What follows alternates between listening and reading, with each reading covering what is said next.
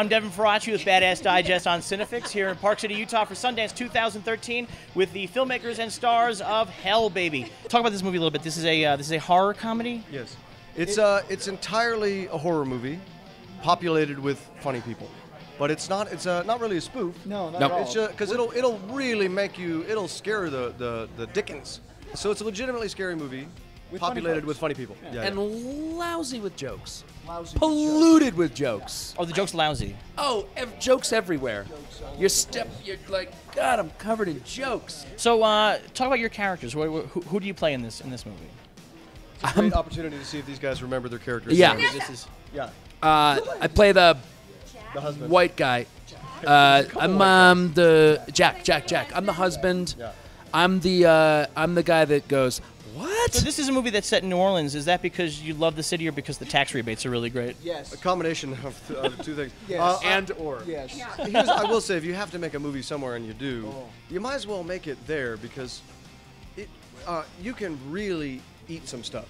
Yeah. It's crazy. And there's tax breaks everywhere. Well, that's true, too. But Yes. they're not like No, New no, Orleans it's is different. New Orleans. Right. Yeah.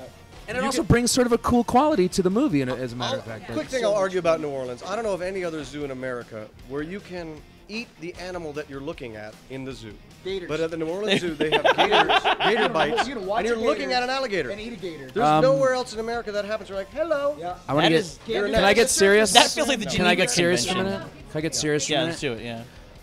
It's almost like New Orleans is a character in the film.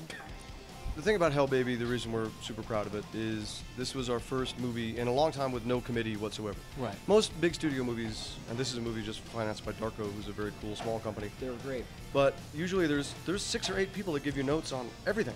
Every line, every everything. cut, Right. every Always. piece of music. And this, we just got to focus Yeah. on the movie. And we got to hire people who we actually wanted in the movie, which has never happened before. Right. It's 100% the cast that we wanted first choice. Well, guys, thank you very much for coming by. Good luck with the film.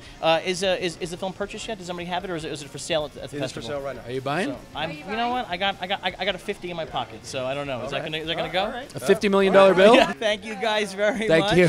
I'm Devin Faraci. This is Badass Digest on CineFix here in Park City, Utah for Sundance 2013. Subscribe so you don't miss another baffling interview. Uncle Al and Impossibly Blaze, Jack and Pete debate the aquatic movements of giant robots in Pacific Rim.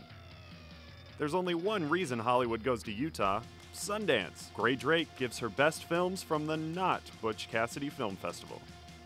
Ben Lyons reviews new movies, Grace Randolph recaps the Golden Globes, and Marlon Wayans stops by to talk about a haunted house.